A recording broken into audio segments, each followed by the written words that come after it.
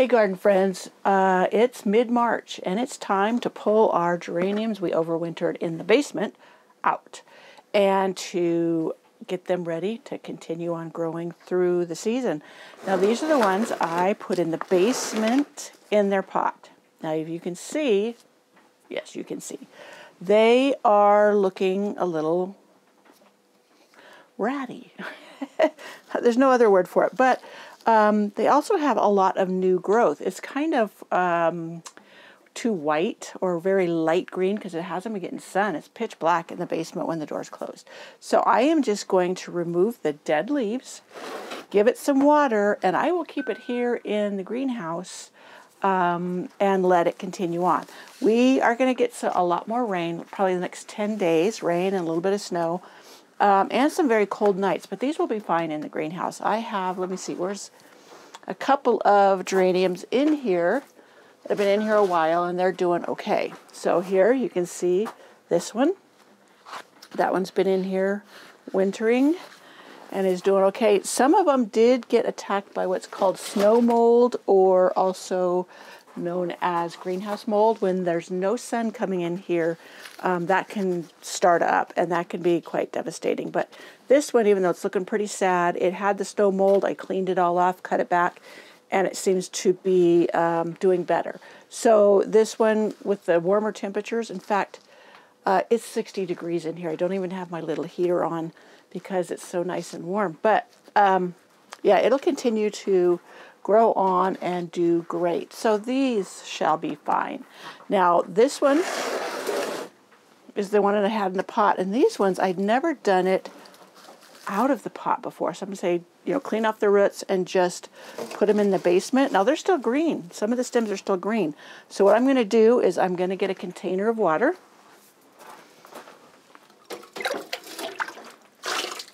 And I am gonna let them soak it up while I work on this one. So they're going to rehydrate. I probably should have made it warmer water, like lukewarm, but I didn't. They will be fine. The whole point is to get them to hydrate a bit before we pop them back up to grow on. Now I can see some of the flowers left on this one, and that was a pretty pink one. So gorgeous, gorgeous. So anyways, those are rehydrating. These are going to get a beauty treatment.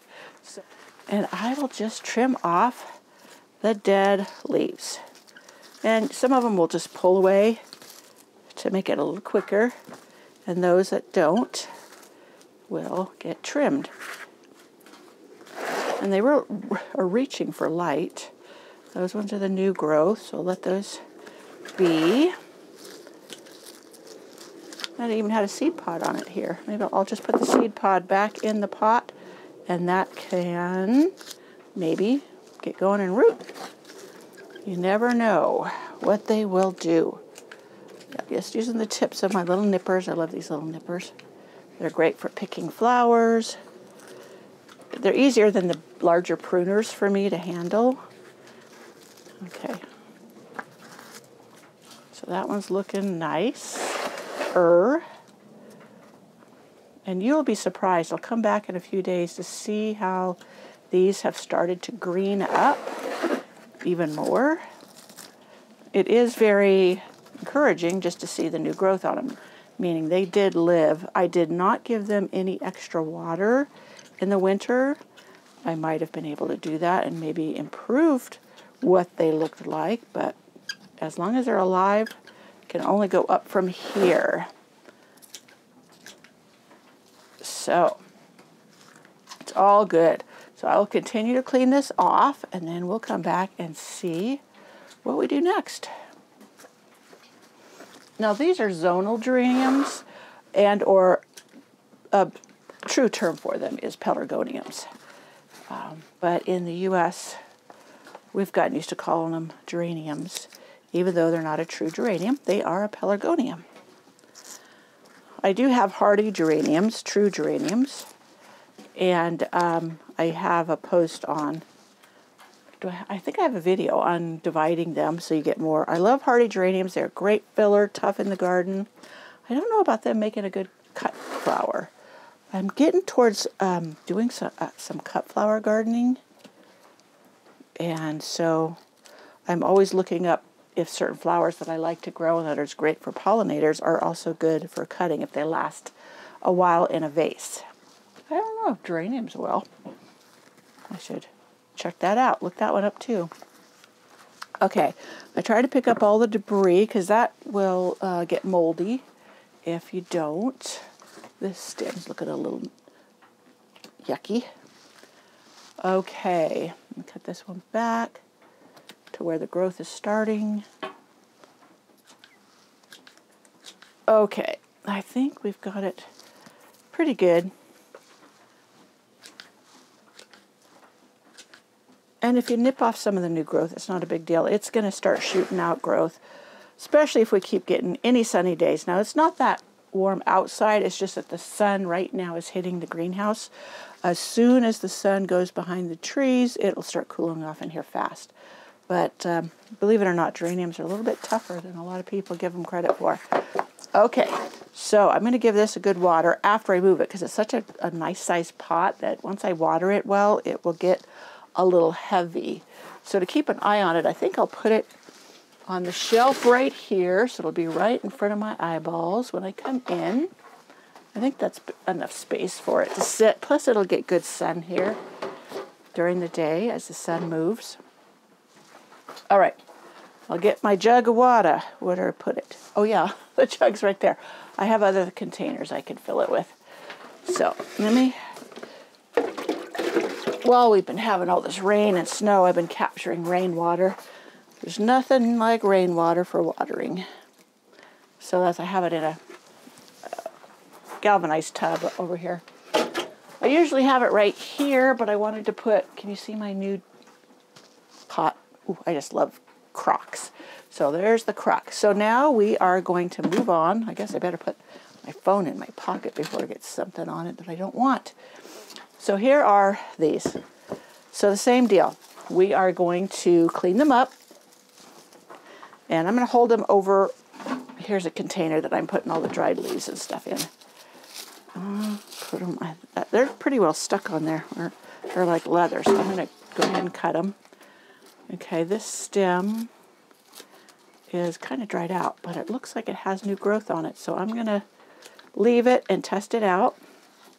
And see, now that piece is obviously old and yucky, and I cut it down to where some green was showing. So that means that it's still alive, that cane or piece, and it will put out new growth.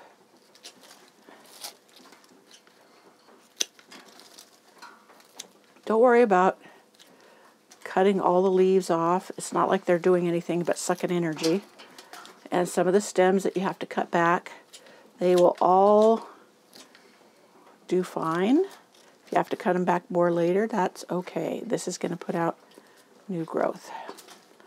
New growth. So we got that all done. I think I am going to cut off the tip and see how that's going to roll.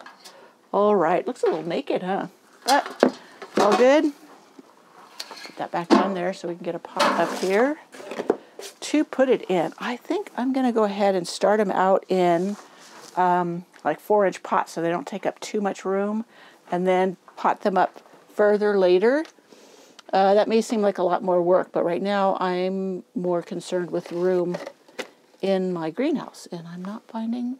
Aha, never mind, I found them.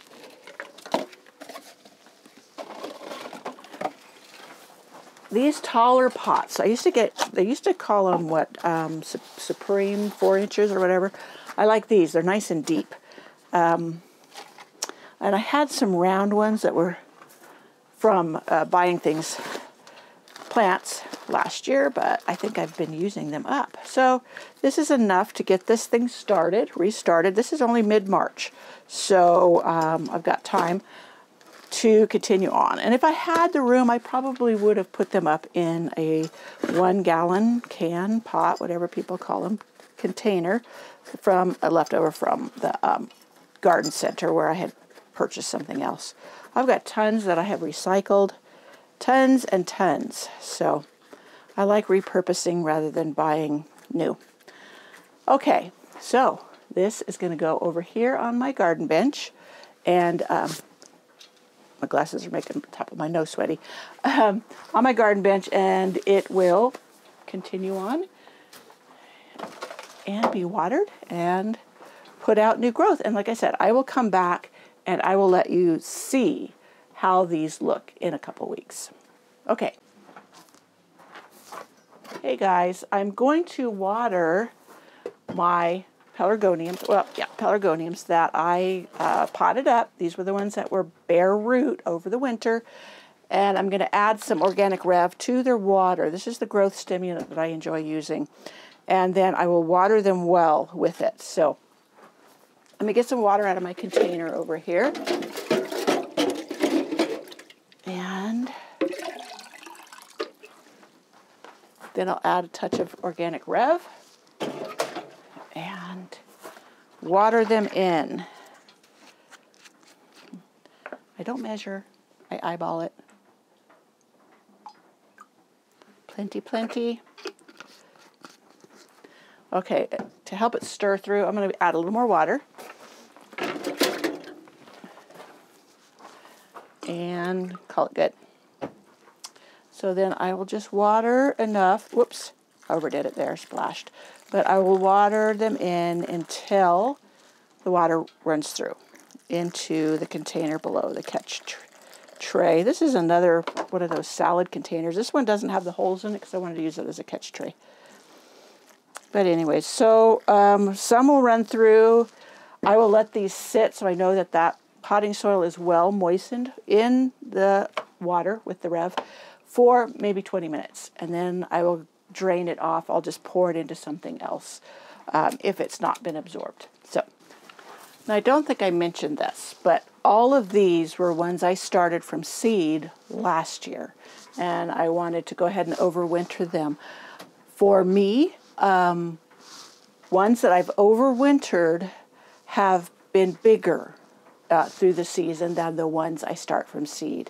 So these, we'll see. We'll check that theory because I've started more from seed, and I'm, like I said, I'm going to get those and pot them up.